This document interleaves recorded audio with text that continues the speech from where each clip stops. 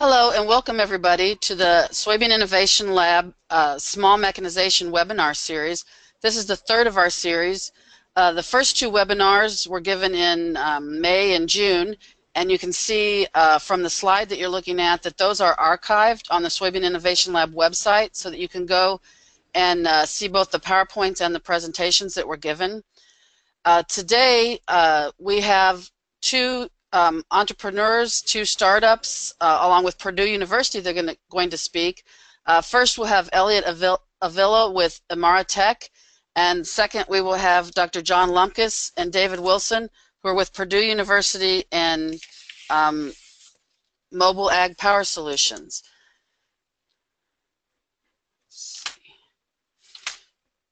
Trying to move my... Okay, so the reason the Soybean Innovation Lab started this webinar series is because agriculture innovation and mechanization in Africa lags behind many other continents. And we know that machinery is a key agricultural input and market enabler for intensifying agriculture. Some of the constraints that we've seen in sub-Saharan Africa include affordability, availability, difficulty with farmer skills, private sector constraints, and also gender issues. So in today's webinar, Imara Tech will give the first presentation. If you have questions, you can type them into the question panel as the talk proceeds, and at the end of the presentation, the questions will be read to the presenter for them to give answers. And then Purdue University and Mobile Agricultural Power Solutions will give the second presentation. We'll use the same format for the questions and answers. So now I would like to go to Elliot Avila from Imara Tech. Hi everyone. Hoping you all can hear me and that my connection does not get dropped soon. I'm calling in from Tanzania in Arusha. So today I'm going to talk to you about Imara Tech. Imara Tech is a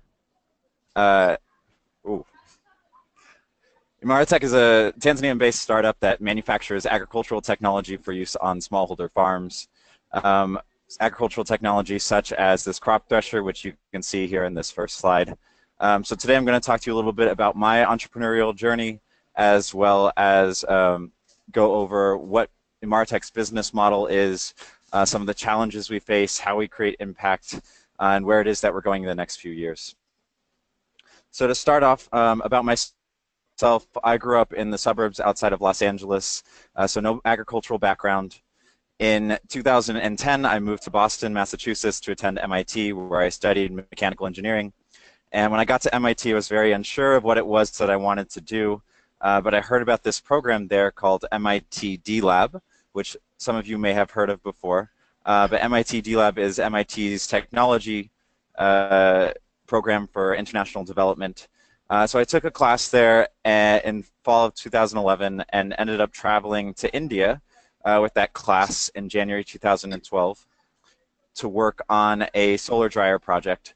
And not much came out of that project actually, but that was a really influential trip for me.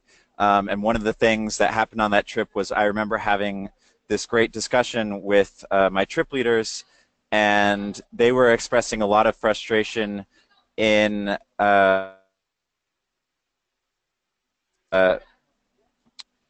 projects being started, but in not having the sort of continuity and the follow-through to take those projects and execute them and get that impact that initially started those projects. So that sort of drove me back to India the following summer. I continued working with the same organization, and it also led me to take another D-Lab class the following year as a junior. And in January 2013, I traveled with that class to Tanzania for the first time. We were working on a project to do with bicycle-powered maize shellers, which you may have come across before.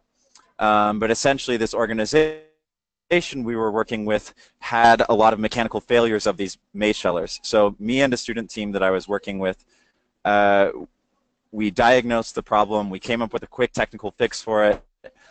We brought it out to the field in our last couple of days there to implement. And we tested it, and it was going great. Our solution worked. And we brought it to the farmer that we were testing with, and we asked them, what do you think of this? you use this? No. And they told us that what they do is they just call up this guy. So we had the farmer call up this guy that you see in this picture here. He drove up on his motorcycle, and on the back was this big orange machine. He took it off, started up, and started dumping buckets of maize into the machine, and shelled all of their maize in about 15 minutes. So that was pretty incredible. It was a little bit of a dumbfounding moment for us. We weren't quite sure what to do with that.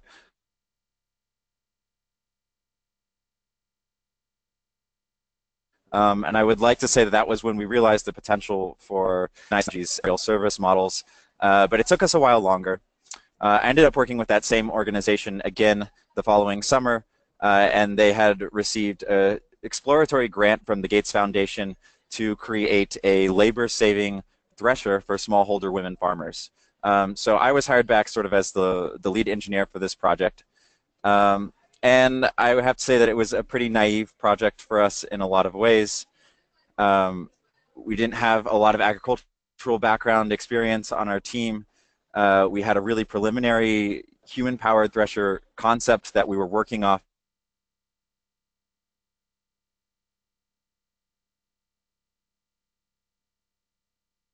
of.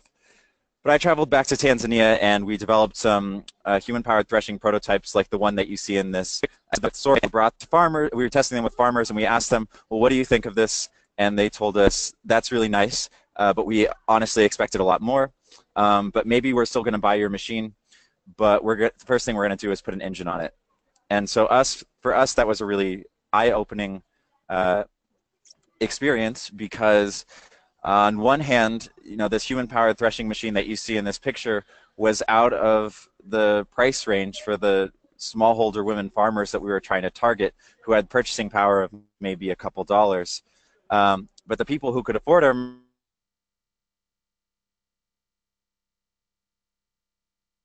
machine wanted something much better. And for the cost of putting an engine on our machine, the machine became 10 times better. And if people wanted that, then we decided maybe that's the direction that we have to go. So we left the project at that. I returned to MIT, graduated in 2014, and found my way back to Tanzania as an unrelated thing, but was hired again by that same organization to continue working on this threshing project and see it out through the rest of the year.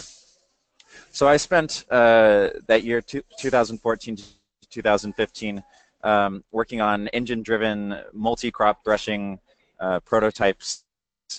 And at the end of the year, it was a little unclear about where this project would go. We knew that we had a technology that people were very interested in. We knew that we had a progress on the technology, but we suspected that there was a lot more that we could be doing, a lot of improvements that could be made to make this desirable product even better.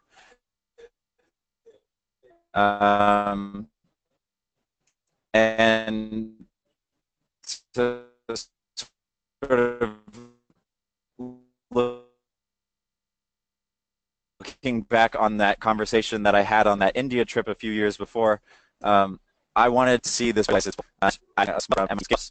next, continuing to refine our technology design and conduct a market pilot, but also really develop business models and plan for the future of this, and see how can we turn this into a scalable, sustainable venture. And so out of that year was born Imara Tech. So now I'm going to talk to you a little bit more about what Imara Tech is and what it is that we do. So to start off with, Imara Tech's vision is that we aim to improve access to mechanized agricultural equipment for smallholder farmers across sub-Saharan Africa. And so this is a very sort of ambitious vision in a lot of ways, but we see just that a lot of things hinge on improving the efficiency, improving the lives of smallholder farmers. That smallholder farming is tied into poverty alleviation, and it plays a big role in food security, in employment, in gender issues. It's going to have, it's going to be a factor in considering environmental sustainability. So all these things hinge around these smallholder farms, and we want to develop those farms, give them access to the technology that improves farmers' lives. So it's not just me doing this. I have two co-founders committed to this vision as well. One is Alfred Chengula. He's a Tanzanian from southern Tanzania, and really in a lot of ways embodies the entrepreneurial spirit. When he was younger, he started his own small keychain making business and was selling keychains in 3 different countries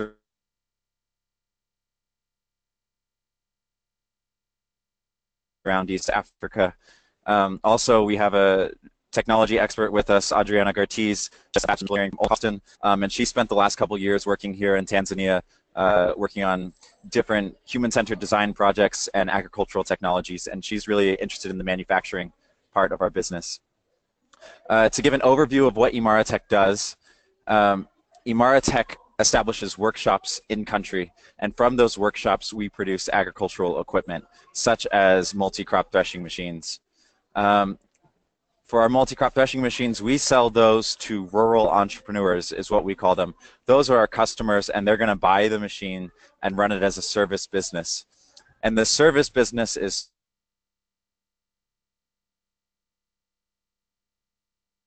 paying for that service because they have reduced labor and it improves their lives. So to talk a little bit about our technology, so our multi-crop threshing machine, we're trying to reach a target sales point of $700. For now, we're really considering bumping up the price to $1,000 in our initial years as we bootstrap ourselves and get ourselves off the ground. We're doing about 3,000 kilograms per hour of maize, 600 kilograms per hour of rice, 800 kilograms per hour of sorghum. Maize has been the crop that we focused on the most because it's such a staple crop here in Tanzania. And we're really trying to improve the throughput of our other crops before we start selling those as part of what our machine can do. But we've built in the multi-crop functionality by swapping out the concave of the machine. So swapping it out changes the sieve hole size. It also changes the clearance between the beaters and that concave. We have a small blower for winnowing, but it's a very simple machine, and you can see here that these machines are made out of mild steel, sheet metal, angle iron, flat bar.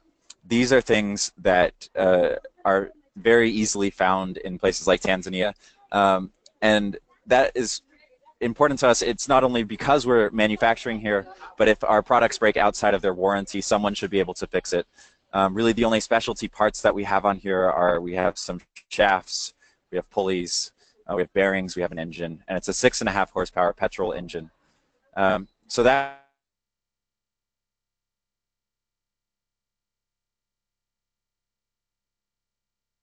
our crop threshing machine. Let's talk a little bit about where those are made.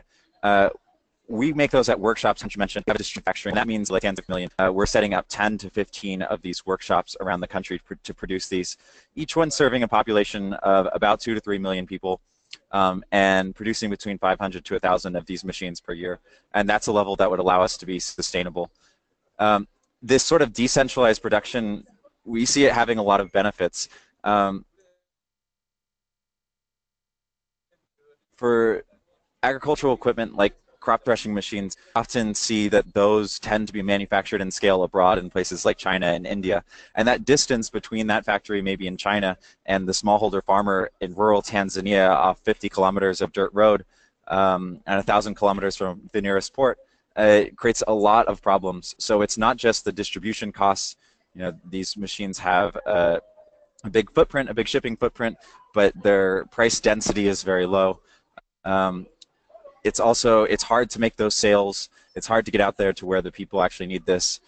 There's a big trust issue between these farmers and these foreign manufacturing companies because they don't know who to go to if they have a problem.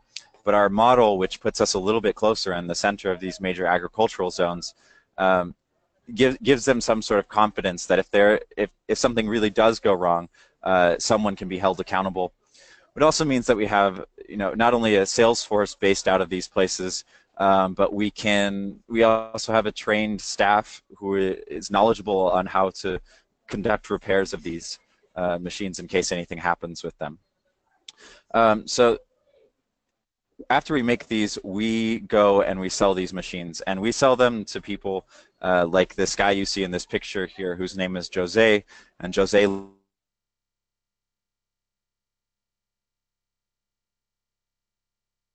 lives in Mbeya in southern Tanzania. And our customer profile with are what we call rural entrepreneurs because they're really sort of hustling in a lot of ways. They're working multiple jobs. Maybe it's as laborers. Maybe they have a small shop. They're also working on the farm. Jose makes furniture and runs his own sort of small taxi business. But they're looking for new income streams, and they're looking for new ways that they can make money. And guys like Jose are also tend to be better connected, and they have some sort of access to capital. So Jose has his own motorcycle, and for us that's a good sign that Jose could then afford our machine. So we sell our MCT, our crop thresher, to guys like Jose with financial support. So we're looking at trying to offer it 50% on loan. Jose's going to buy the machine. He buys it and he puts it on his motorcycle on the back, and he's going to carry this machine around to the villages in his region, to farms in the area, and he's going to take off the machine, set it up, thresh people's crops, and they're going to pay him for it. And Tanzanian farmers are willing to pay a little less than 50 cents per 100 kilogram sack of maize or grain that is threshed. And because we're doing 3 tons per hour, that means Jose is earning $14 an hour from his threshing business. And $14 an hour is a really, really good wage. That's double the U.S. federal minimum. That's a great daily wage here in Tanzania. And as far as an hourly wage out in the rural villages, it's pretty astronomical.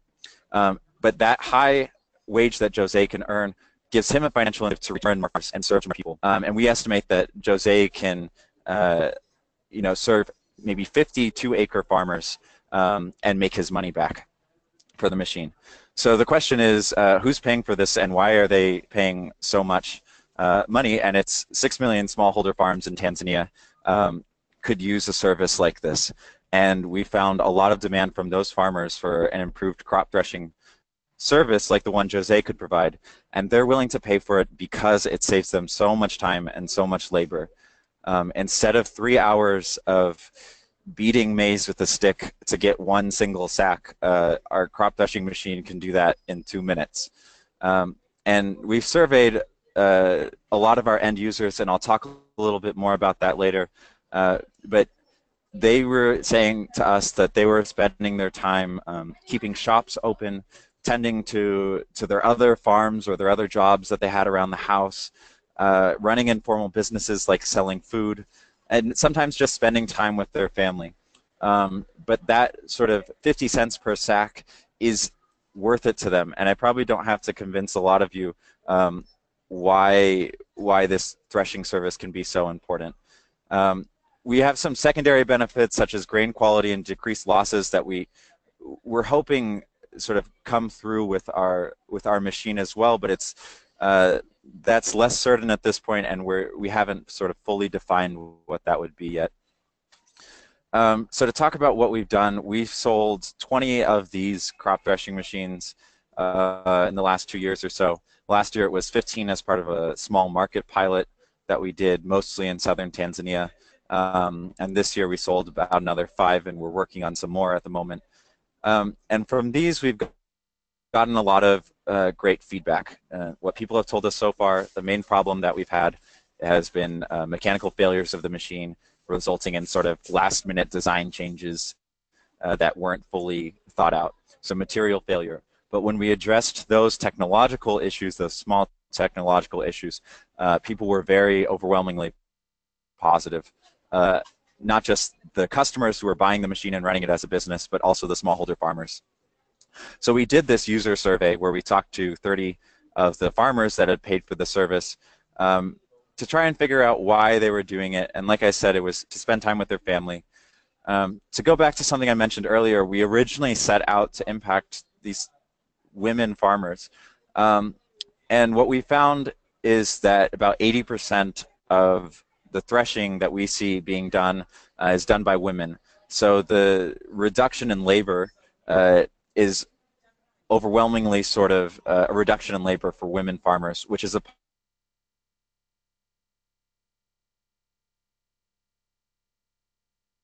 positive.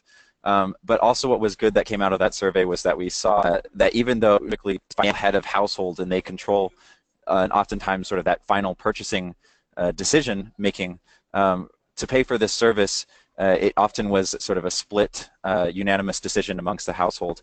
So so men, even though they're involved, are still willing to pay for this and reduce labor for their wives or for their daughters or their mothers. And again, we've had really strong customer interest. It's one of those things that the market is definitely there for better crop threshing machines. To talk a little bit about the challenges that we face, a lot of our business model is still yet untested. So this manufacturing line, this manufacturing at scale, we haven't been able to do that so much. At the end of the day, for us, 20 machines made is a good step. But if we were starting very small, we would be making less than 100, and we would intend to scale production of a single site to 500 or 1,000 machines per year. So we need to bridge that. A big challenge surrounding this kind of business is that we have a really short window of opportunity to make sales of these machines. So farmers are only willing to buy or really seriously consider buying a machine like this in the month leading up to the harvest season because they aren't going to invest 700 won't need for 6 months in case they need that money. So we have to make the sales during that time, but also accurately gauge the level of demand for our product. It would be really bad if we made 500 machines and only 50 people wanted them, and it would be equally bad if we made 500 machines and 1,000 people wanted them. And then another one of our challenges for us is just that we are a young team. We're incredibly ambitious, we're driven, and we're really committed to this vision of Imara Tech. But in a lot of ways, we lack some of the corporate experience of seasoned businessmen and businesswomen, and those are things that we hope to improve. So, looking at sort of our next steps, my core team is looking at a lot of sort of professional development in the next year or two. So I've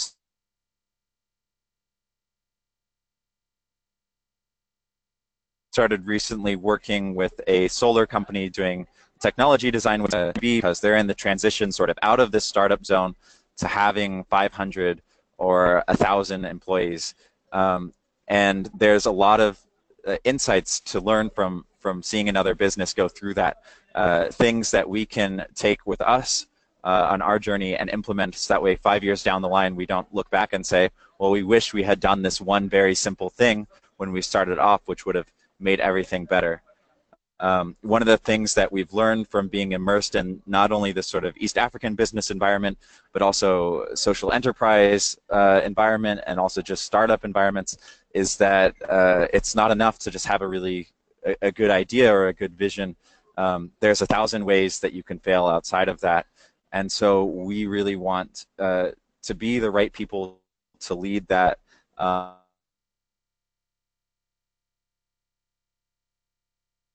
and to anticipate the pain points and avoid them. So we're also, when we're doing this and the meet still are still producing machines and getting feedback and making design improvements.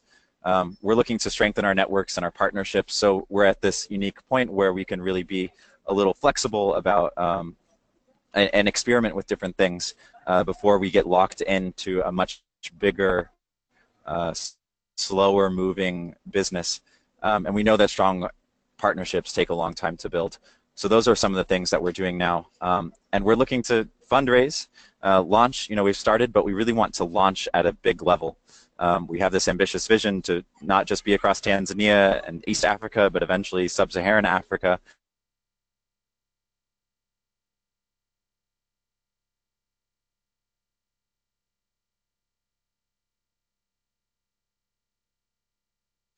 And we want to begin that journey in earnest We want to scale, and we want to create that impact that we set out to achieve. Do you have any questions? In my email section, I'm happy to put you in touch with questions for some more info on our website, which is imaratech.co. Thank you all. Thank you, Elliot. We had a little trouble hearing you at times, but I think we did end up hearing the entire thing. So we're going to go to questions now. And so I will read off the questions. Elliot, I don't know if you want to turn your camera back on. Yeah, I can turn my camera back on. And, oops. Okay, we can see you. Okay, let me start with the questions. Okay, let's see. We have, what's the typical charge structure for the threshers? Do they do cash or in kind or percent of crop, or what do they do? I'm going to assume that that means what are the smallholder farmers paying the rural entrepreneurs? Well, I'll answer them both. Yeah, okay, so people are paying cash for that usually. And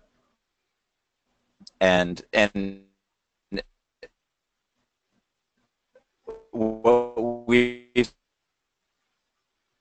seen is that people oftentimes just sort of estimate how many sacks of grain they did, so it's not they 3 tons. Just knows the amount looks like and this guy's service. Okay, so we actually couldn't hear that answer. Can you try one more time? Yeah, essentially, in short, people are paying cash for the service, for the threshing service. Okay. And the next question is, so we have a comment that this is a great model to deliver this kind of technology. The question is, maize threshing leaves behind a lot of crop residue, for example, cobs, sheaths, etc. Have you thought of working on feed chopping? Yes, we have thought of working on feed chopping. Again, Imara Tech is not just interested in only threshers. We're also interested in really developing a full line of agricultural technologies, mechanized ones, that we could sell and bring to smallholder communities. So eventually down the line, right, maybe we are selling a feed chopping machine to the same entrepreneur that bought money and that bought our crop threshing machine and earned the money, and now this is another business that they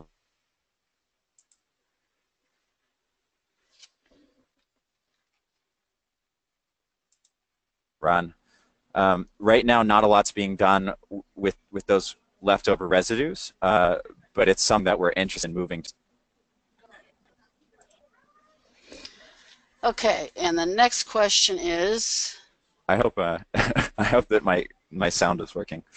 Yeah, it kind of fades in and out, but I think we have a delay on you actually, so we hear it, but it comes a little bit later than we see your mouth moving. Okay. Okay.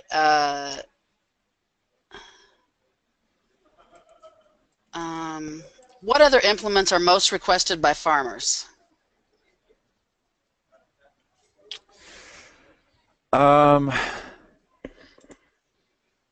That's a hard one. We see a lot of. It really depends on the region. So when we were down in the south, there were a lot of people asking about peanuts, and we've had a lot of people asking about pearl millet threshers because pearl millet is really hard for them to do, and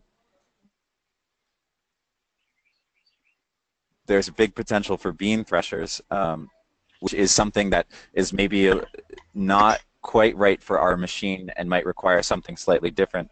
But it's a difficult sort of question between.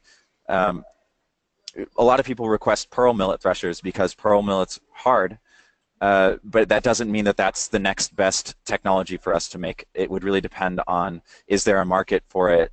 Also, is our model is based around someone running it as a business and earning money off of it. So if some someone can't earn money off of running a pearl millet thresher, it might not make sense for us, because that might mean that no one that we're trying to target could afford the machine or afford to invest in it as a business vehicle. Okay, Elliot. I have one comment on that, and then add to that question a little bit. So my comment is that Compatible Technology International, who did our first webinar, does do pearl millet threshers. So you guys might want to get with them. Then it was actually Horace Clemens who asked that question about other implements, and Horace is going to give the webinar next month, and it's going to be on the Ogun tractor, which is an open source tractor. So I think he was probably referring to implements for, like planting beyond threshers. Have you heard people voice opinions about planters, discs, anything like that?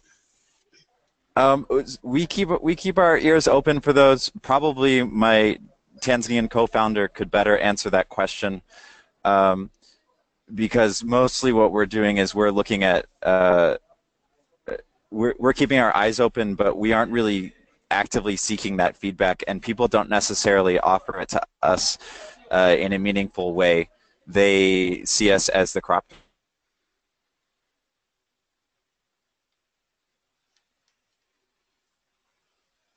and for now, at least for the next couple of years, that probably is just what Tanzania.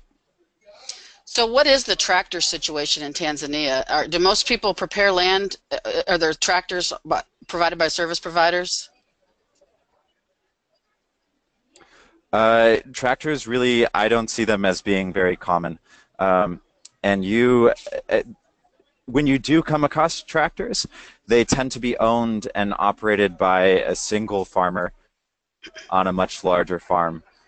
So you have, in some cases around Arusha, you might have more, which is to the north and near Nairobi, so a lot more sort of influx of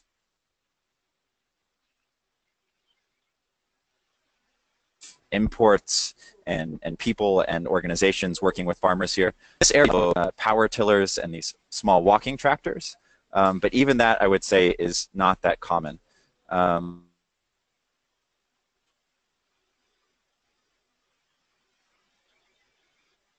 In some cases, yes, you do come across a tractor, and the small ones tend to be, for someone's 200-acre farm that they own, and they don't have any interest in running it as a business in their community because it's not worth their time to do that. Okay, thank you. And let's see, the next question is, have you done soybean threshing, and what was the throughput you achieved? And also, what is the weight of the thresher?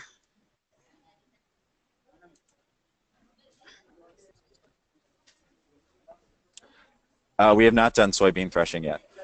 So in our initial year that we took on this project, what we tried to do was we tried to get sort of a minimum viable throughput of a couple different crops. So we looked at staple crops, really, and for that we looked at rice, wheat, sorghum, and maize. And then we got those to, about 800 kilograms per hour of maize. And that was our best one, but then we spent the next year focusing only on maize, and that number jumped up to 3,000 kilograms per hour. And that's probably how we're going to approach this in the future, is to sort of slowly take on, and this year we're doing more intensive R&D into, can we get better throughput with rice and sorghum would be the next two that we look at. And then the next year we would take on, okay, maybe it's pearl millet and soybean that time. But it's going to be a sort of incremental implementation of those next crops, but with the capacity to do those in our existing machines built into the machines that we sold already. Okay, the next question is, how do you organize for after-sales services of the machine? Example, when there's a repair or a breakdown.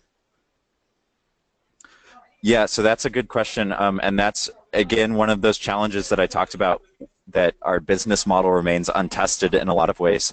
So when you're running a small market pilot as the startup, which what we did last year, those in the field services were done by myself and my co-founder, and by one or two technicians operating in the area. And that's something that we have ideas around it. We think that what we can do is partner with sort of local workshops in these what we call junction towns, which would be the connecting point between 10 different villages, and those are the areas where the middlemen operate, and the middlemen tend to be our target customers. So we're finding them there, and in those places we think, okay, maybe we can partner with a small workshop here, train them on how to repair our equipment, and cover the costs and pay for that service. So if someone has a problem, they would bring it to that junction, and if it was a much more serious problem, then they would bring it to sort of the regional center where we were doing the major manufacturing. But we'll see how that actually plays out when we get to a much bigger level. Okay, can you elaborate further what you meant by material failure, and what did you specifically do to solve it? Yeah, so one change that was made during our production this year that we didn't make before was our rotating drum. Before, we had made out of a 2mm sheet metal rolled tube, and this year, to save time, our technicians went out, and instead of rolling sheet metal, they bought a big pipe, and the pipe was 6mm thick. So it was a much heavier piece than what we were used to, even though in some other cases we had actually changed the thickness of the material in certain points from 2mm to, let's say, 1.5. And so we suddenly had a much heavier rotating drum, and it was throwing maize, hitting maize really hard, and in some cases hitting it, and there was these weak points where the steel just got shredded by a maize cob. So obviously that was a really big problem for us, and what we had to do was go back, and those first couple machines that we sent out there, we had to recall them, bring them to a workshop, change the material thickness, cut it down in some places, reinforce it in others, and also adjust that for the next 10 machines that we were sending out that year. The next question is, do you offer any credit products to your customers? By credit products, what we're trying to do is we're trying to offer financing to them. In the case of, we're thinking 50%, that they would put 50% up front and then would be expected to pay back the other 50% over the course of the year. But really that harvest season is when they should be paying it back. That's the only sort of credit that we do. But we don't want to actually be a microfinance institution. There are other institutions that do this, have been doing this for much longer, are obviously much better at it than we would be, and we would hope to be working with them to develop a system of having them handle that credit to our customers. Have you had any issues with people not paying back the other 50%? Yeah, we had a couple. So far, I would say it's been really good so far. Some of the people that didn't pay us back, I think there were 3 that are still telling us that they're going to pay us back. But a year later, it's a little slow to have that money come in. But part of the reason we think for that was last year we were a little bit late in the harvest season to get our machines out there. So some of our customers received them about halfway through the harvest season, and they didn't get that full time period to recoup their investment and run it as a business, which is really disappointing, and again goes to this one of the difficulties of this business model, is that if you miss the harvest season, it might be an entire another year before you can make that sale again, and for our customers it might be another year before they actually can earn that money that they intended to get and pay off their loan or do whatever else with it that they wanted to do. Right. So somebody would like to know if you're documenting the various business models that you use. As I'm taking that question as in, are we documenting sort of the revisions to our business model as we go? We have a lot of working documents that are not necessarily well organized or shareable in a meaningful way with other people. But yeah, our business model goes through revisions. I mean, a lot of this is just sort of my co-founders and I talk about this stuff all the time, and it's more of something that we just know rather than we have to write down all the time. But we're playing with all these different things. Right now, we're looking at to address this sort of short window of demand. Can we leverage existing sort of small workshops and have a much more flexible manufacturing line? But we'll see. That's what these next 2 years are for, and yeah, I guess it could go through and look back at the old business models, but usually they were changed for a reason, and it's not worth it. So I'll put in a little plug for the Mechanization Network. That's one of the things that, you know, as people like your organization has these experiences and other people can learn from them, that you know, we can work together posting that on the Mechanization Network webpage so that it's accessible to people, and we don't all have to repeat the same mistakes or learn the same lessons. Yeah, I would be happy to share some of our failures and some of the thought processes that we went through, and to get where we are today. There is another question about credit financing. Okay, somebody asked, do farmers pay for the post-harvest services in cash or commodity? And you already answered that it was cash. So can you comment any more? You had mentioned to me that some of the solar power companies were doing some financing, that you were thinking about working with them. Can you comment on that a little bit more?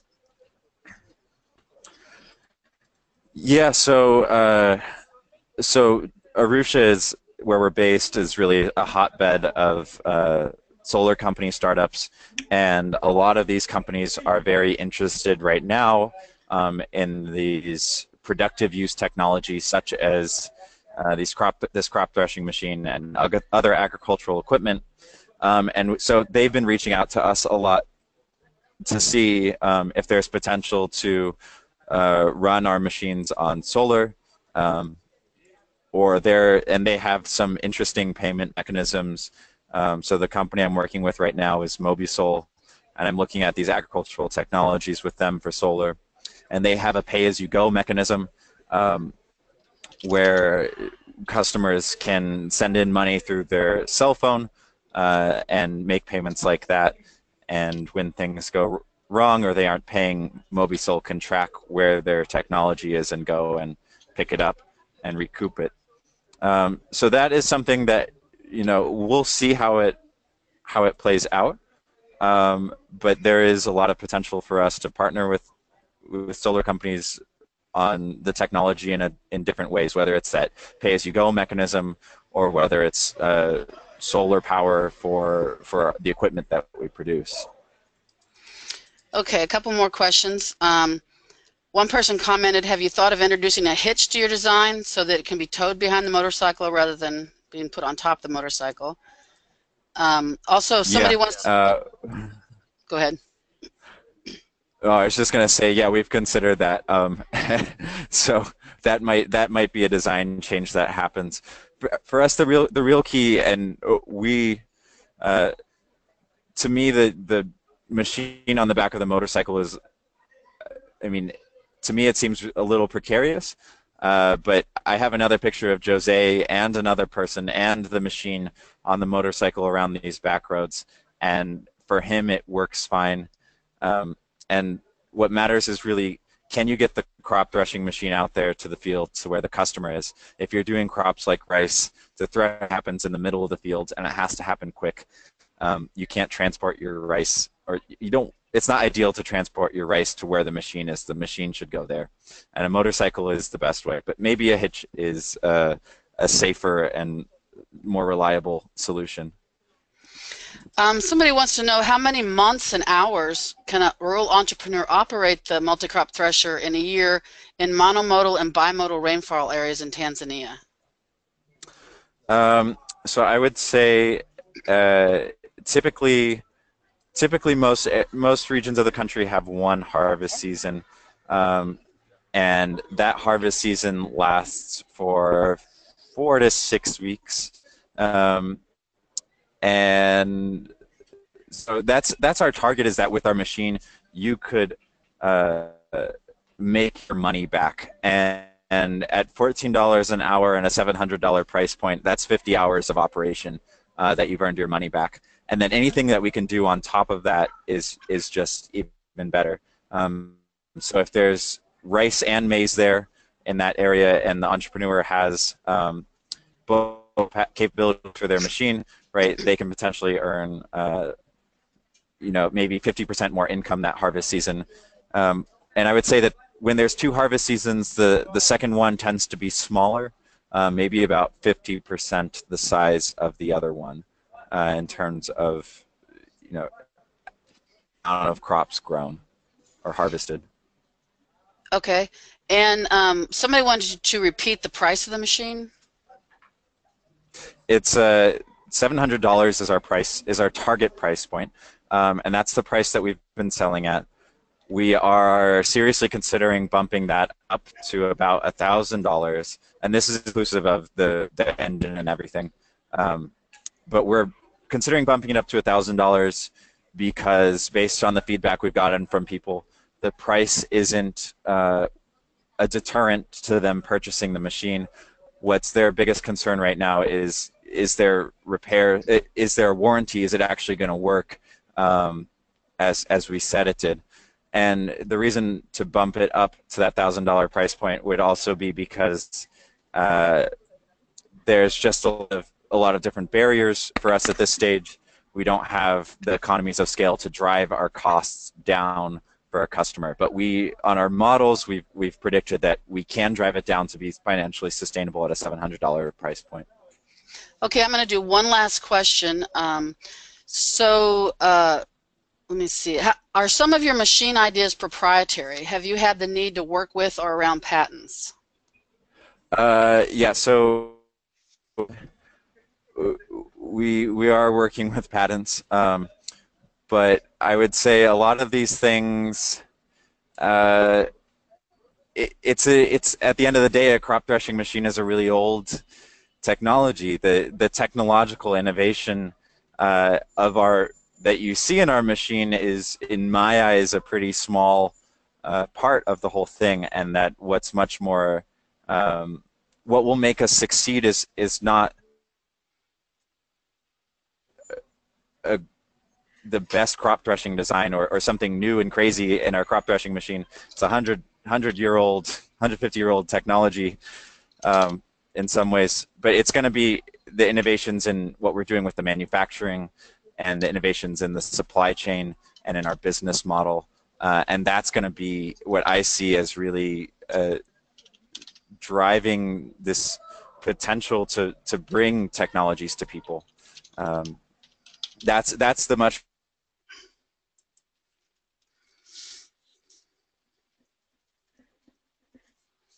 now what I've told you is everything that we're trying to do in those areas. So.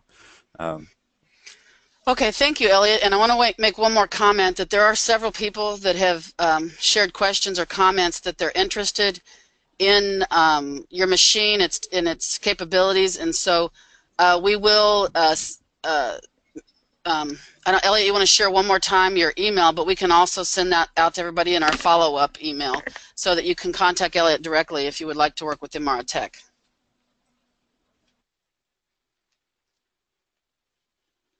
And yeah, that'd be great. My email is just avila.elliot, A-V-I-L-A.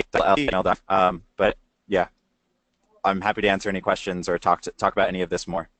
Okay, thank you, Elliot, and thank you all for your questions. And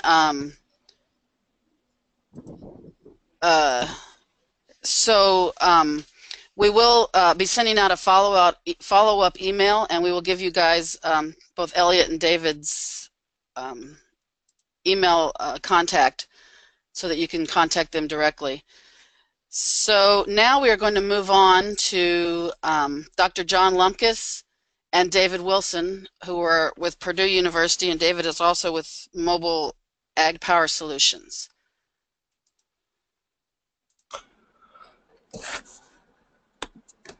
Good morning, good afternoon, good evening. Hello, David. All right. Are you seeing my screen? Yes, we do. Perfect. Excellent. Yeah, so as Kerry said, I'm David Wilson. This is John Lumkes. And do you have our video as well? No, I think you need to turn on your, there you go, we can see you now. All right.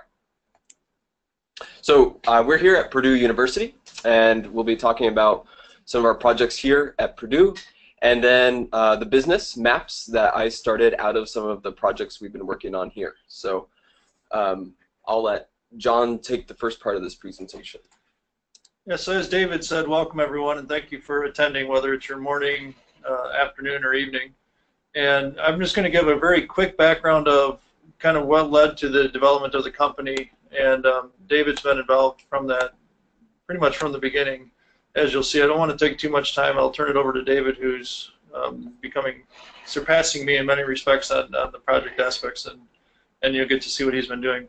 The project started in 2008. We were actually approached by an NGO in Cameroon through mutual colleagues asking us to get involved in a problem of rural transportation they had. And so it was kind of unique. I had done some similar vehicle work with students at both the former university and at Purdue, but had never done any work in Africa or even in international context.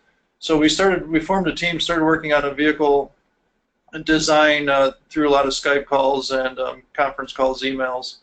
And about halfway through the project, they invited us. This would have been early 2009. So why don't you just come visit us in May and see what we're working with. And so we took a team of students there in May 2009, and that I would say was transformational both for me and the students, and really started the project at Purdue. So over the next really 3 or 4 years, 2010, 11, 12, 13, we worked on a kind of a new iterative design each year, brought it to Cameroon, built it with the NGO, and got feedback throughout the year. And as the vehicle kind of matured and other people saw what we were doing, there started to be requests for purchasing it. Can we buy these? Can you make extra ones? And so we kind of started looking at what the options were to work with our NGO to produce them. That's where we came up with the name Ag Rover, and there's been different iterations of the vehicle, but kind of the mature platform that David will talk about more with maps is the Ag Rover. Came out of kind of the Purdue partnership. We've also replicated the vehicle in other countries, and I'll talk about that in a couple more slides, through different models. And so it's been a unique startup business out of Purdue, still a student project at Purdue, and then through some capacity building grants that we were asked to be part of through Purdue or through other organizations. And then last year, David and some other project alumni formed the company, and he'll talk a lot more about maps as we get to a future slide. So we really focus on two problems. So the project as a whole focuses on transportation and farm power. And so, for example, majority of the loads carried in, particularly sub-Saharan Africa, but developing context in general, is manual transportation. In Nigeria, there's 31 vehicles per 1,000 people, and to put that into context, that's Nigeria because that's where Maps and David is working, but that's not actually cherry-picked because it's a really low number. David and I were recently in Ethiopia. That's 3 cars per 1,000 people. Cameroon, where we started, is 14 cars per 1,000 people. You might be wondering then, what is that compared to the U.S.? The U.S. is about 800 cars per 1,000 people. So very different. So our goal is not to have a car for everyone. That's not necessarily the sustainable model we want to, but certainly there's inequitable access to transportation that really influences the smallholder farmers' access to markets and so forth. The second area that we really focus on with the products that we're working on is farm power. So 70%, this is again, everything's kind of a big survey of general sub-Saharan Africa, but 70% humans, 25% animals. And so if you add those two numbers together, that only leaves 5% for mechanization. Now, granted, there are some large commercial farms, but the majority of the work is still being done by smallholder farmers with limited access to mechanization. And I think it was, in the previous presentation, we've kind of found the same thing, that there's some, you can do pedal-powered or human-powered ones, and there's a market for that. But if they have access to petrol or renewable energy, but something that's not that human-powered, they would much rather have that. And so we have projects that are going to be focusing on some different areas of that. The mature solution where we started, I'll talk about mature solution because we have products in the pipeline I'll talk about in a couple slides, is the ag rover. So it came out of the Purdue project. David's been doing more work on that with our partnership in Cameroon and other places. But essentially it's a simple vehicle, uses commonly available parts, 5-speed transmission, the 26 kilometers per liter. If you're in the US, that's roughly 60 miles per gallon depending on payload and terrain. It uses automotive suspension and brakes and tires, so the brakes are, fully automotive quality. That it's not putting, motorcycle or go-kart type of brakes on there.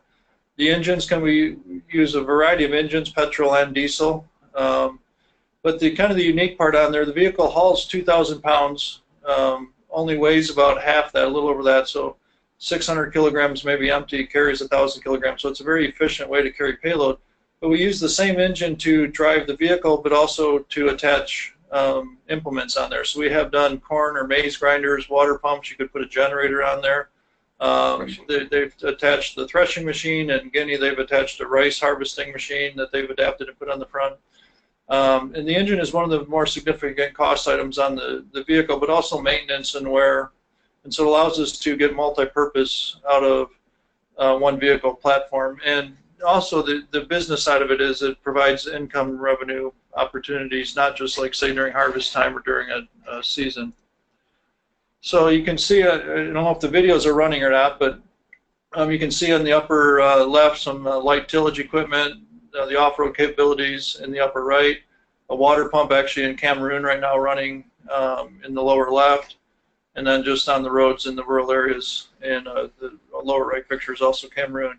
Like I said, we've also done corn grinders, threshers. In Guinea, they've attached a rice head.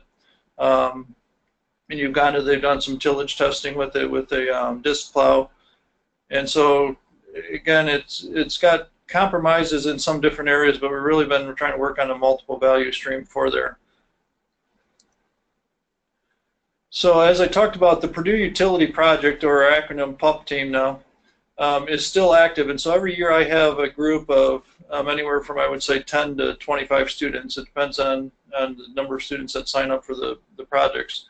And we're kind of always looking ahead. So now that the Ag Rover is being commercialized by MAPS, and what we're kind of learning a lot through MAPS and their commercialization. And so we saw an opportunity for more smallholder farmers, not service providers, to have like a personalized vehicle. So we've been working on what we're calling internally right now Mini Pup, which is about 1/3 of the cost and about half the capability of the Ag Rover, but simpler to make, still 100% locally available in country.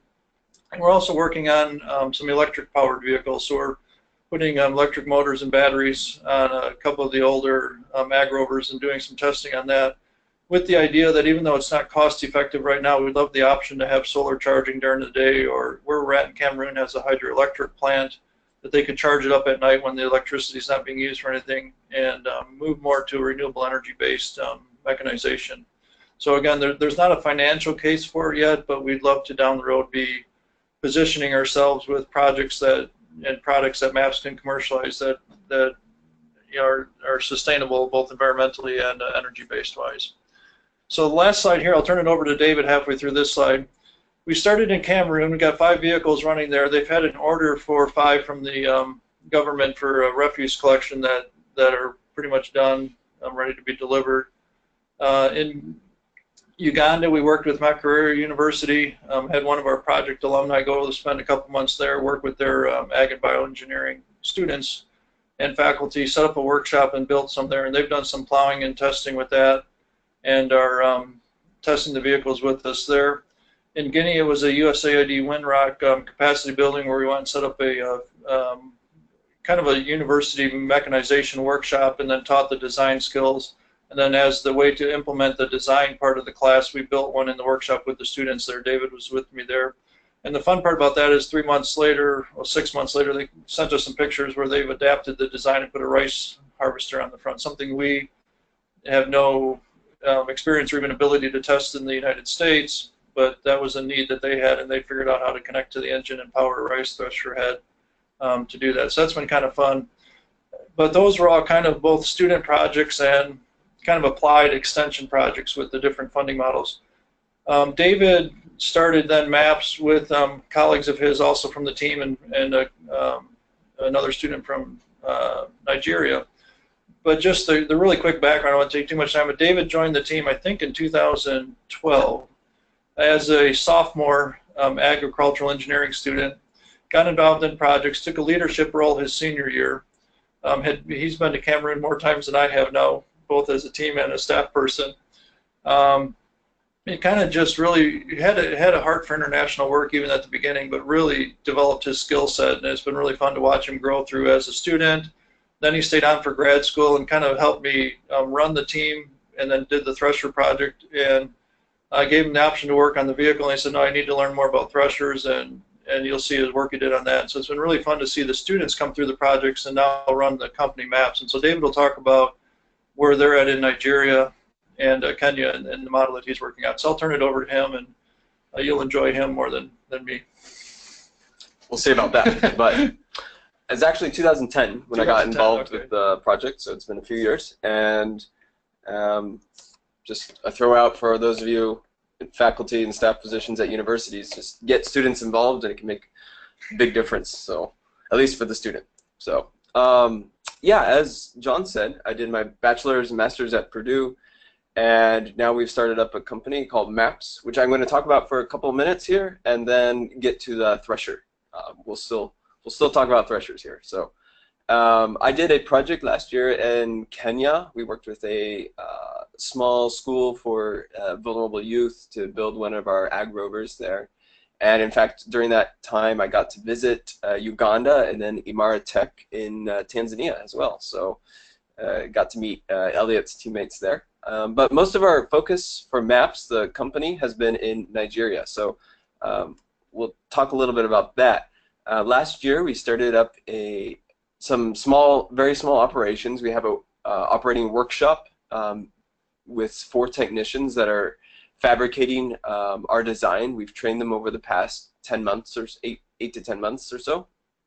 And you can see, hopefully, the video in the bottom there showing, or the bottom left picture, showing the completed vehicle. That was earlier this year, the first one that we completed in Nigeria specifically. And it's operating now, you can see the pictures on the right, on a palm oil farm in near Calabar in East Nigeria, and that's made a big impact on the farm, as opposed to transporting about maybe 100 kg max on a motorcycle. He's able to carry up to 1,000 kg with the ag rover, easily getting into the rough terrain of the forest there. So yeah, so we've been working in Nigeria. We've again, we're still relatively small, but we are in kind of a continuous fabrication process. We're learning a lot about what it means to locally manufacture and the benefits and challenges of that, which I want to talk a little bit more about soon in a minute here. Yeah, that's the next slide. So this is a little bit of transition to talking about the threshing machine, but I wanted to have a short discussion on local manufacturing. That's something we promote. That's something we are for, is local manufacturing. We think it's going to be a big positive thing to get mechanization into the hands or accessible to smallholder farmers.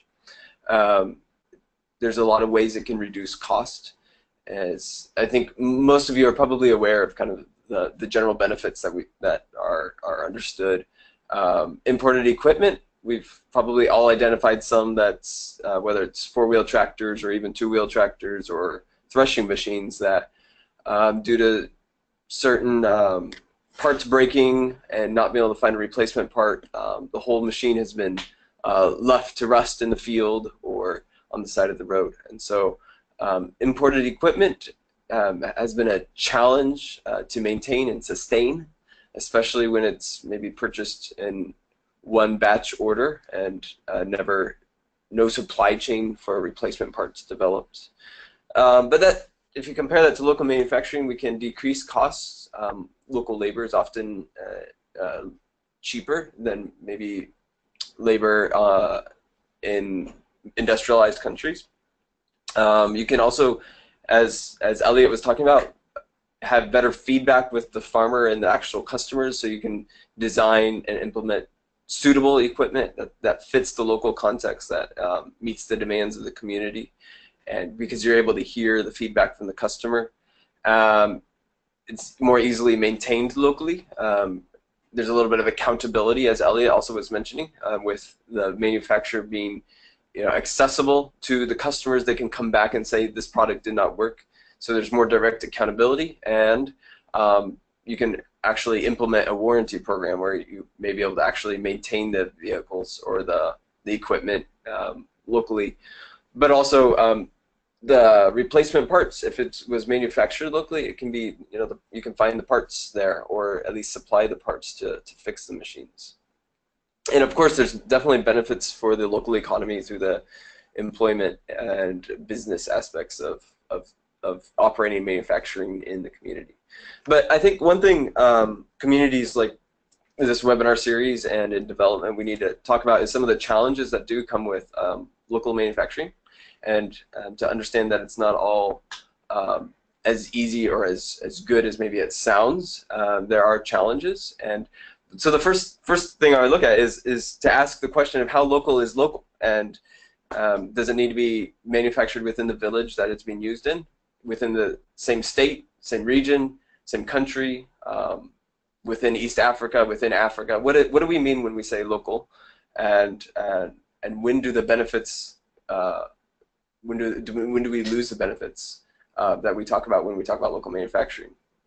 That can be a challenge, and efficiency is also something that you may lose as you go into more of a specific localized manufacturing. As far as efficiency in the production line, we know China is the best example, I think, of can be very efficient at producing large quantities of manufactured goods in a short period of time, and that does bring up the next future question of quality. But efficiency can be lost when you're doing small quantities locally, and so is that going to increase the cost, which is the next question. Costs can sometimes increase when you're doing local manufacturing. If you're buying parts for 10, 20, 100 even machines or agrobers, whatever it may be you're producing, are you going to get the same cost benefits as you would if you're producing maybe 1,000 at a time? So while you may gain some cost reduction for certain aspects of local manufacturing, there's going to be maybe costs increase in other ways. And then finally, I think the last and maybe one of the trickiest ones is the quality, and this can be a challenge for a few reasons. One, we've found as we're manufacturing in Nigeria that you have to be you always have to be careful, regardless of where you're manufacturing, but you have to be careful about the materials you're using and the quality of those materials or parts. And so we've found both good quality bearings, and we've found bearings that break when you drop them on the ground. And sometimes you can't tell by just looking at a part on the outside the quality of the materials on the inside. So that can be a challenge when you go into manufacturing in very small scale, very locally.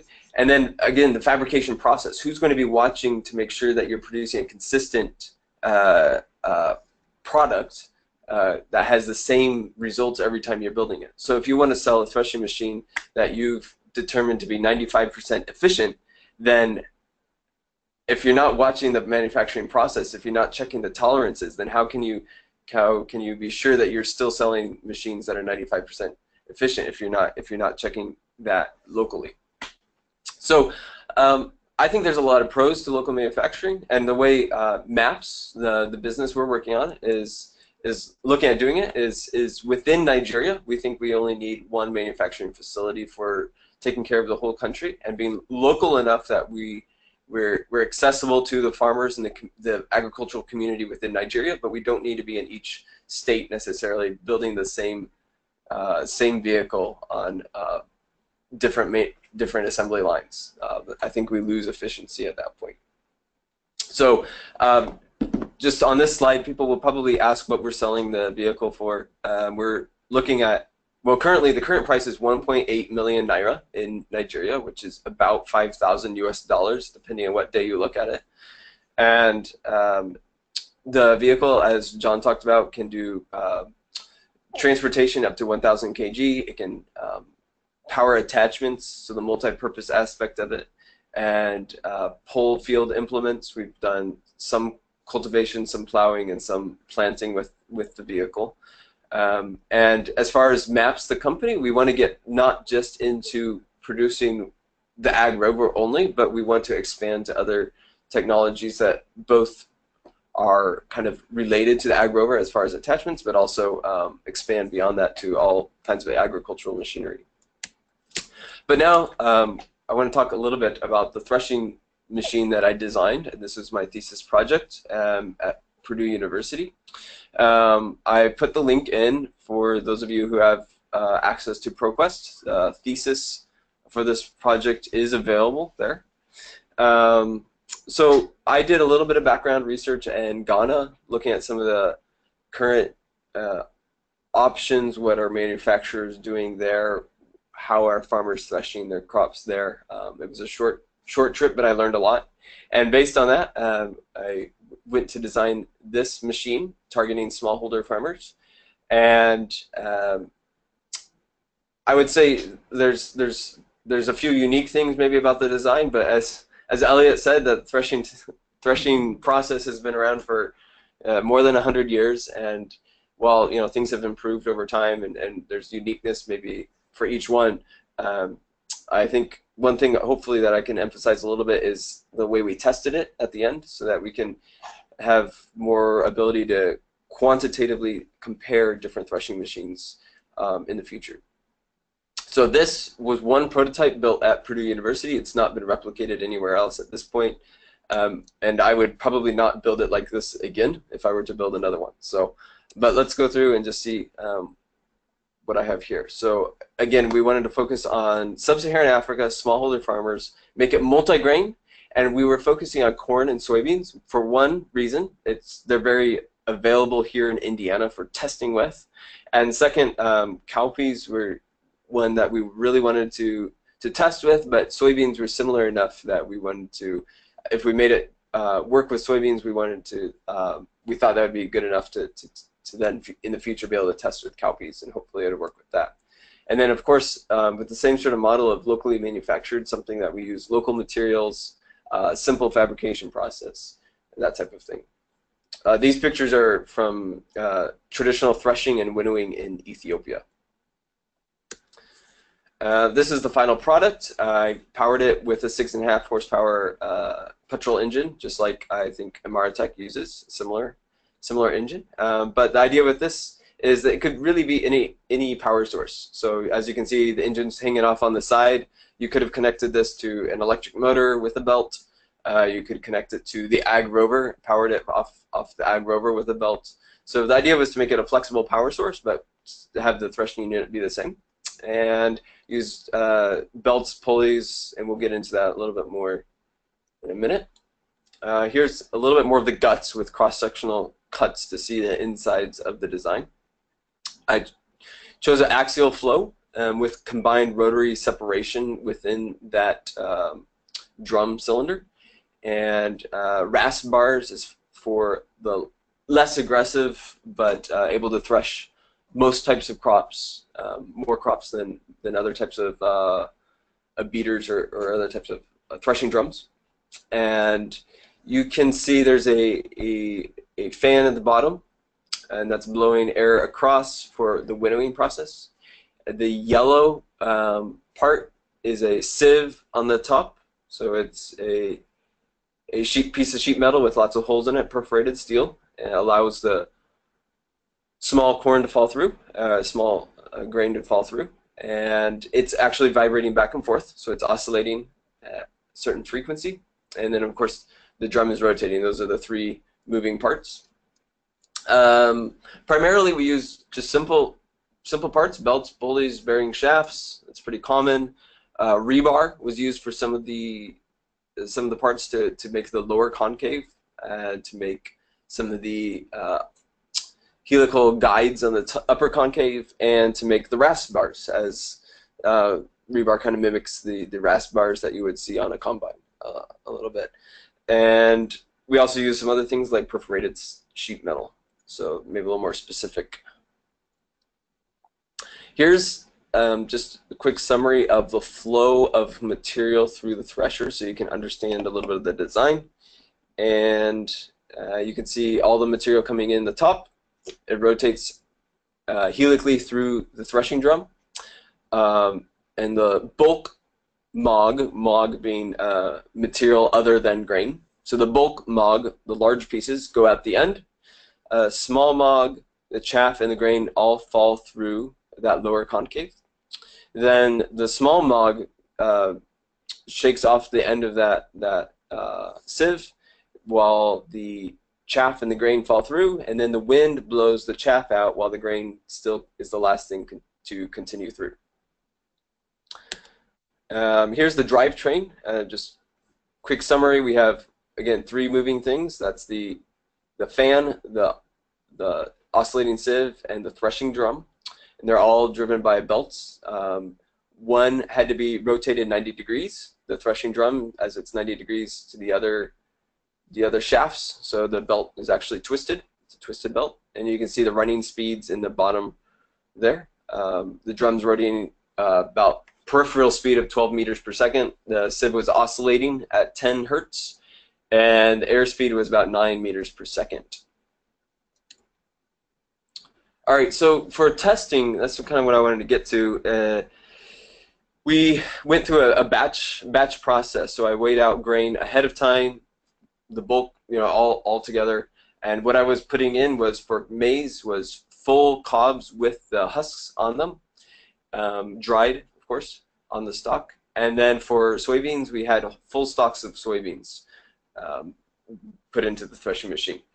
So I'd weigh out that material ahead of time, turn the machine on, run it through the machine, and then measure from those 4 different locations what had come out. So the grain bin, the exit chute, the ground, and what's left in the thresher. So in each of those places, I measured how much grain was there and how much mog was there, and that's what I used to compare results. And so, just to understand kind of maybe what I'm looking for, what I would ideally want is 100% of the grain to be in the grain bin, and 0% of the mog to be in the grain bin. That's really what I'm targeting. That would be an ideal threshing machine, is to produce these results. So let's look through and see what we got. So for maize, you can see just a few pictures with that, but we got 96% of the grain in the grain bin, and about 7%, and this is all by weight, by the way, by mass. This is all by mass, measured by mass. So about 7% of the mog was in the grain bin, and most of that was actually a few large pieces got in there, so it's easily removed. But that is the results. So overall, comparatively, that's actually pretty good results. And then again with soybeans, this was 94% in the grain bin, with a little bit larger amounts of mog falling into the grain bin as well. Although most of it ended up on the ground. So in summary, you can see kind of the efficiency. So the threshing efficiency means how much of the kernels were actually threshed, the pods or the maize coming off the cob. So for corn, that was 100%, regardless of where it went. So all the maize was threshed. It came off the cob. Most of the soybean pods were broken open and the seeds came out. There were some grain losses that was measured by what goes on the ground or outside of the grain bin. And the feed rates, I will point out, are not really good for comparing in this case. What I was doing was a batch process, and that's going to really hurt the feed rate numbers.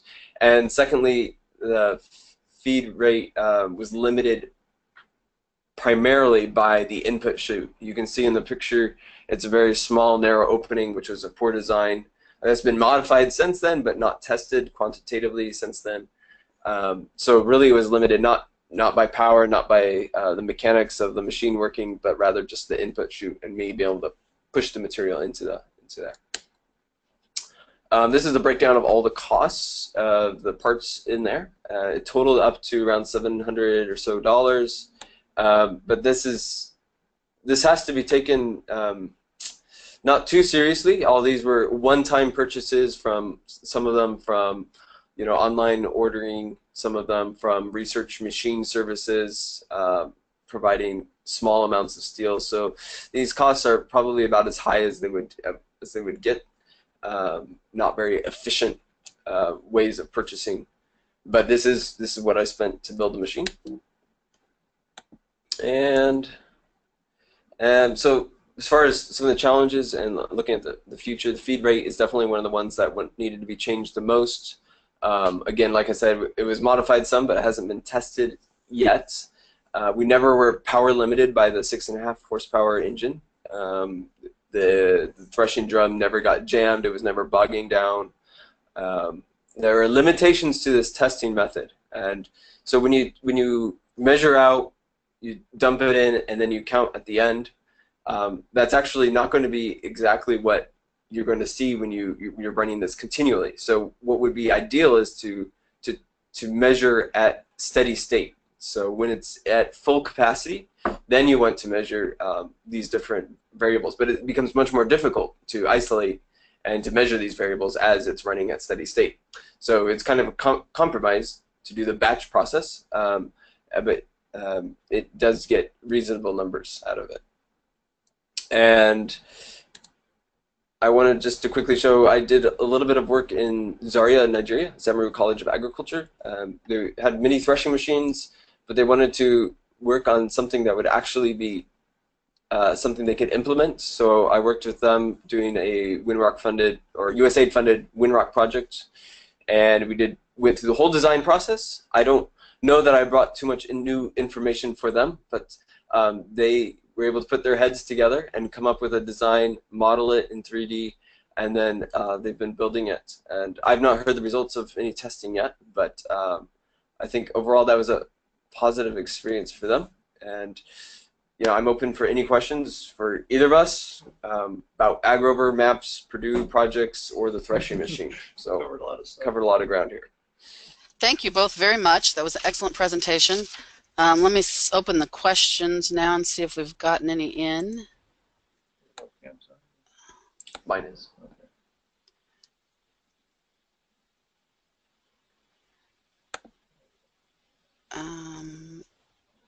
Okay. It looks like some of those. If anybody has any questions, please go ahead and submit them now.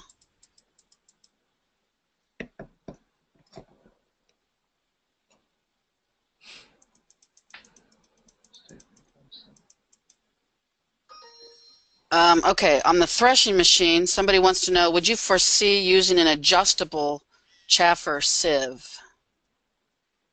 So, like, I guess one that adjusts, like you see on U.S. combines for different grains? Yeah, in fact, that change was made by an undergraduate student, but hasn't been tested yet. My concern with that was with adding complexity and cost to the design. So unless it proves to have significant efficiency or grain loss benefits, then I don't think that would be worth the investment. But it hasn't been tested yet. But the sieve tray is pretty easy to swap out, so the design allows for that, and also you might want to mention you built in adjustability in the concave clearances. That's pretty easy to adjust for different grains too. Yeah, I forgot to mention that the lower concave can raise and lower for different. Of course, the maize you want a little larger clearance, and the soybeans less clearance, and then the perforated steel with the holes can be swapped out with different size steel. Is I know, so you made the your thesis available to people if they can access it. Would you consider this an open source design then? I mean, it's not been published and the design is not really out there. I would be happy to share what we've done, but like I said at the beginning, I would not replicate this myself. I would definitely change things before I published this or sent this out or made this available for other people publicly. Okay, but so how would you feel about becoming publicly available for other entrepreneurs to pick it up? At this point, I mean, we haven't done anything with it, and we haven't actually decided what we would, if we would do that for sure, make it openly available. Okay, and somebody, go ahead. And most of the instructions to build it would be in there. I think what David's kind of just saying is what we learned building it and testing it the first time, there should be a second or third iteration before I would sell it as a design for people to make and expect it to work as it should. Okay, and what, besides the opening size, what would you change? So the opening size, and that was changed. There are some other modifications, like it was pretty heavy. So if we could find out what materials could be reduced in thickness or don't need to be there at all, that would be great to remove it. This is not a machine you could throw on the back of the bike like Elliot's. This weighed more than that. I forget exactly, and I couldn't find the number right before this, but it weighed over 700 pounds, so it was a little bit heavy.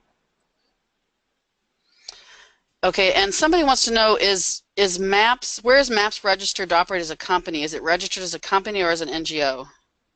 MAPS is registered as a company in the U.S., and we are also registered in Nigeria as a limited company.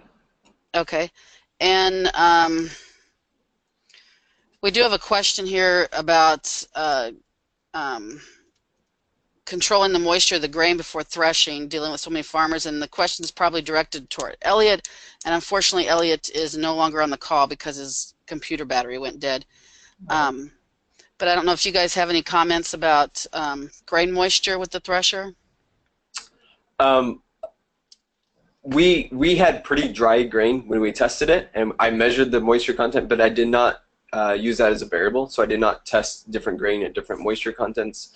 I know that is one of the driving factors of the efficiency of a threshing machine, so it definitely matters a lot. And you may promise 95%, but if that totally depends on what the moisture content is. So yeah, it's a big factor, but I don't really have much to say about that. Right. And then how clean did the final grain get? How what? How clean was the final grain? I would assume that's talking about how much MOG was mixed in there. Is that? Yeah. Yeah. So you can see fairly low amounts of material other than grain in the grain bag. So for corn, I think once I removed large cobs, it was 1.3%, and soybeans it was 6.6%. So more pods were able to get in with the soybeans. Okay. And on the Ag Rover, you said the price was about $5,000 in Nigeria. What's the what percentage of that is labor versus materials? I don't have that number right in front of me right now, but labor is one of the smallest costs going into it, or relatively one of the least amount of costs. I would say less than 10% of it is labor. Do you know what the proportion is of it is the engine versus the rest of the materials? Yeah, the engine is about 10% of the cost, straight up. Okay. And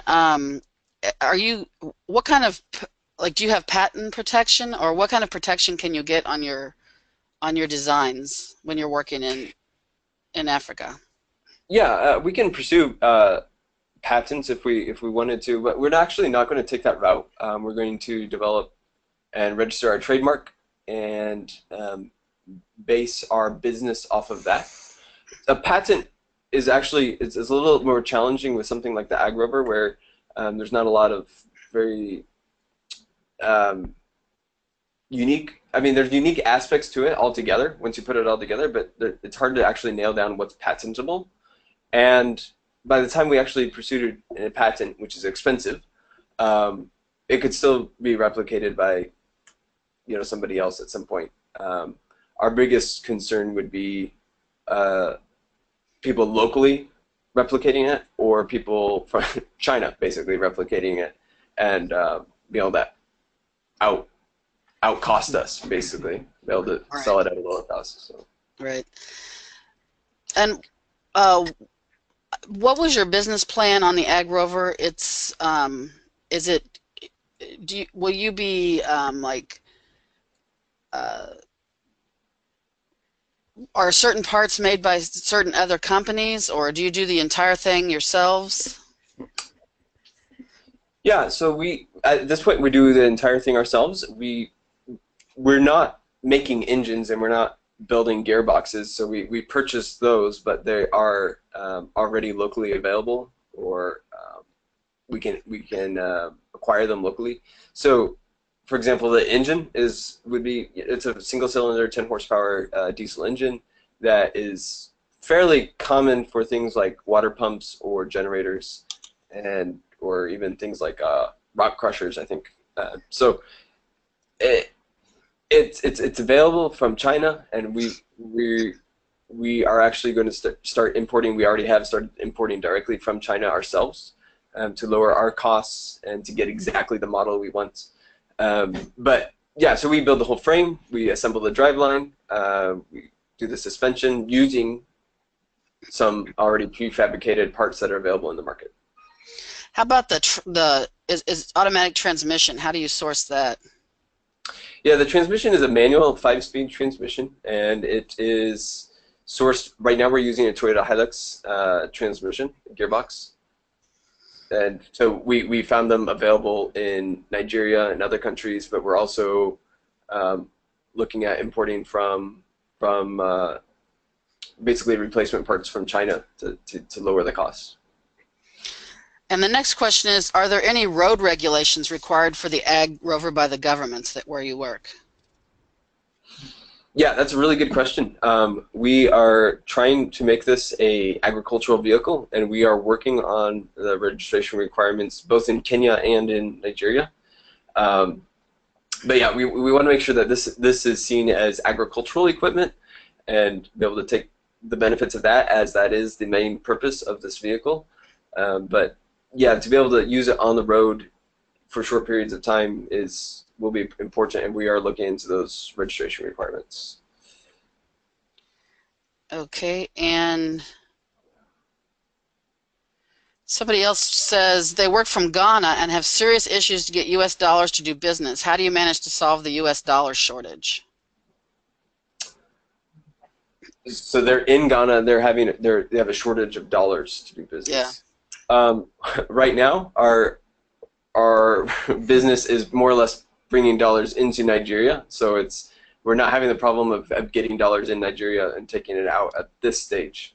So we are not affected by the dollar shortage, but it is an issue for businesses in Nigeria that are importing equipment as their business model at this point. And how do you offload produce from the Ag Rover? Is it only done manually? Yes, it is not a dumping bed. It does not lift. It would have to be manually done, yes. Is making a dumping bed something on your horizons, or? We did one in 2011, and our partner in Cameroon, they used it a couple times, but they did not seem very interested. But it was a manually dumping bed, so you had to lift it manually with maybe 1 or 2 people, depending on the size of the load. And so based on that, we just never pursued that. And now we have our bed integrated in with our frame, so it would be a little bit more challenging to incorporate a dumping bed design. But we are keeping that in mind, and I would be interested if people, if there are farmers or people in country that want that, I would be very interested in hearing that feedback.